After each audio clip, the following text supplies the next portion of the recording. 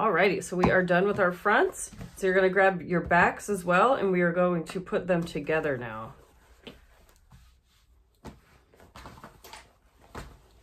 So here are both of my fronts, and along this funky curved edge here, you need to lay your pieces right sides together, matching up this edge here.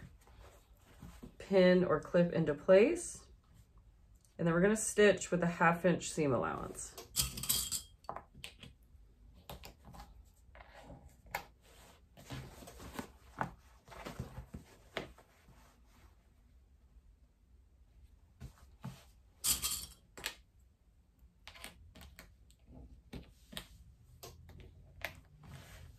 So just right down here.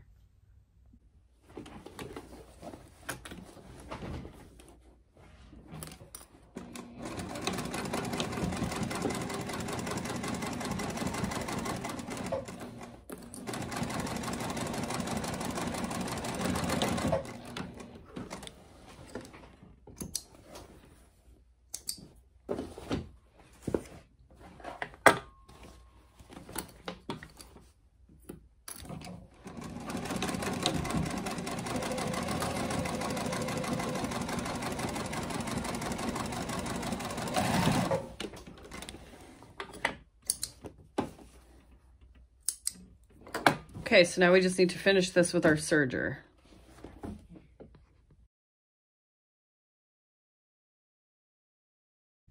All right, so we have our seams finished and pressed. I'm gonna lay this side so my little zipper placket, or not placket, but my fly is on my left side of my table. And then I'm gonna lay these two pieces right sides together, and I'm gonna match up my seams and then all around and clip.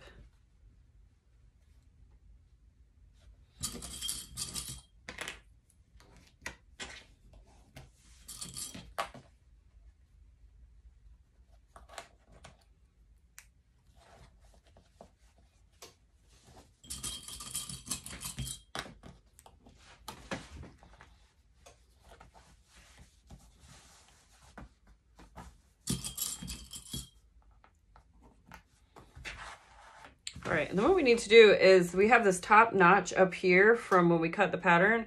We need to draw a line from that notch to this dot here, and that is going to be our stitch line that we're going to follow for the fly. So I'm just going to take a ruler and my marking pen and align the notch and the dot and make a line. And then now when I'm stitching, I'm going to start my stitch line up here and then come all the way down, and then I'm going to continue to sew around this curve at that same 1/2 inch seam allowance. So now that I have it all pinned and ready to go, or clipped in my case, I'm going to start my stitch line up here, and I'm going to baste on the whole length of this line that I drew, and I'm going to back stitch really well here at this dot, and then I'm going to lower my stitch length and continue sewing that 1/2 inch seam allowance all the way up and around to the end.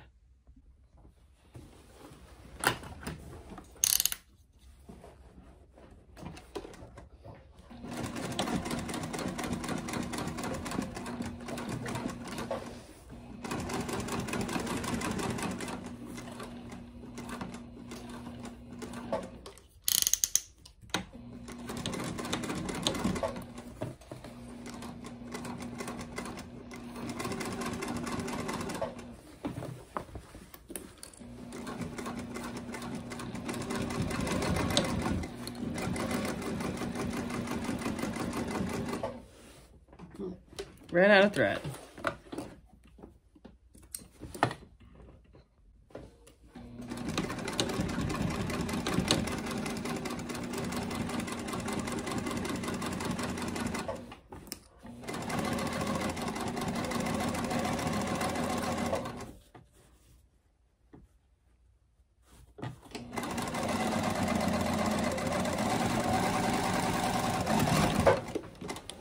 Okay, so now to finish this stitch line, we are going to serge all the way around, keeping this fly area intact. So serge all the way down and around to finish off these seams.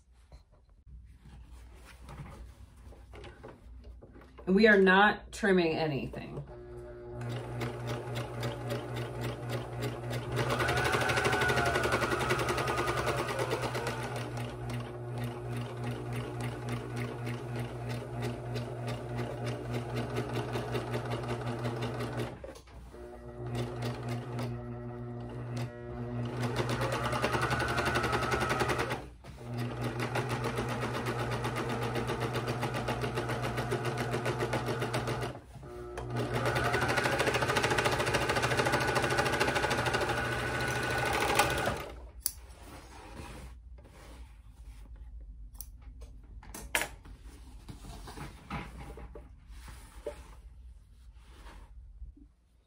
So I got it all stitched and finished. And then what I did is I pinned my sides together here all the way down.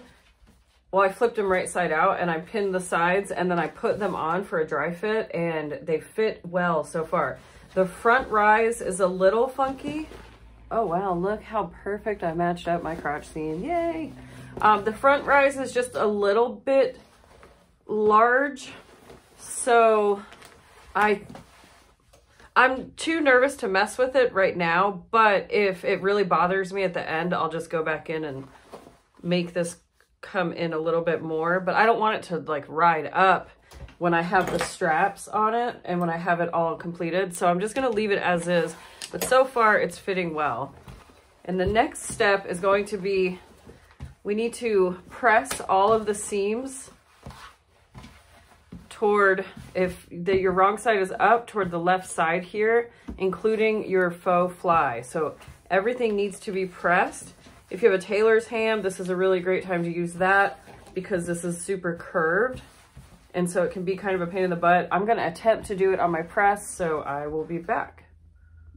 All right, so I didn't press the whole thing because it was damn near impossible, but I did press this section here where the fake fly is. And so we're just gonna move on to that step. I'm gonna put a clip here at the top so that my fly stays where it's supposed to be. And then what you need to do is you take your fly top stitching guide and you lay it just like that. And then we need to mark our line. I'm going to use my chalk and just draw this line. I probably could have done a little bit better of a job cutting this thing out here.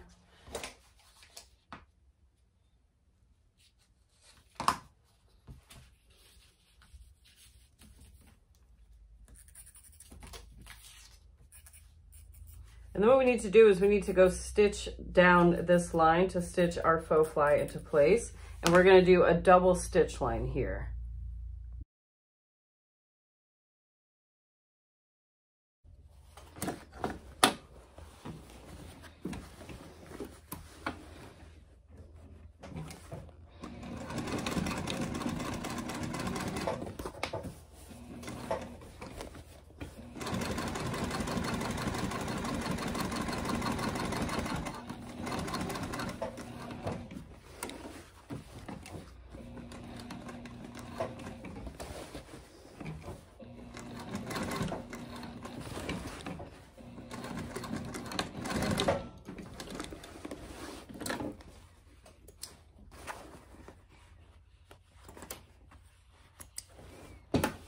Okay, now I'm going to do my second stitch line right on the inside of that first one.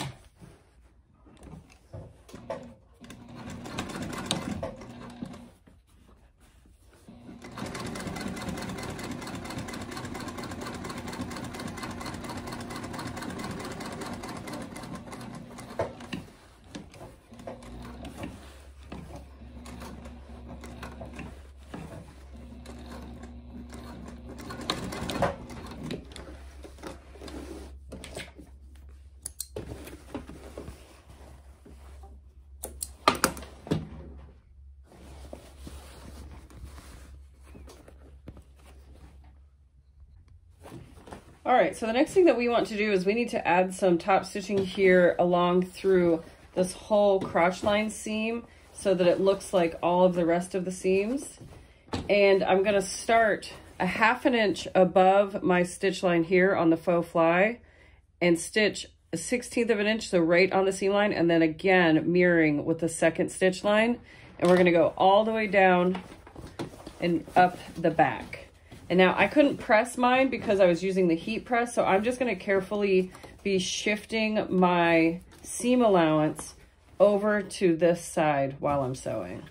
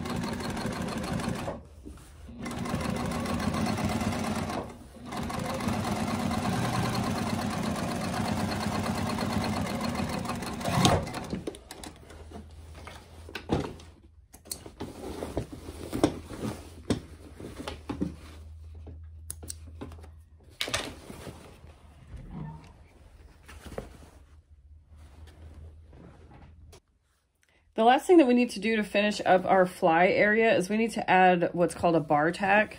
And so my machine doesn't do a bar tack, but if you have a regular machine, you have one, or you can use a really, really tiny zigzag stitch. But a bar tack is this stitch line here that connects the two seams that we just made. And then there's another one right here. So I'm just gonna go back and forth using my straight stitch to create those bar tacks on my pair here. So if you look, see right here, I'm gonna connect those two lines, and then I'm just gonna do another one right over here to replicate the jeans. Oh, it's actually here on the inside one.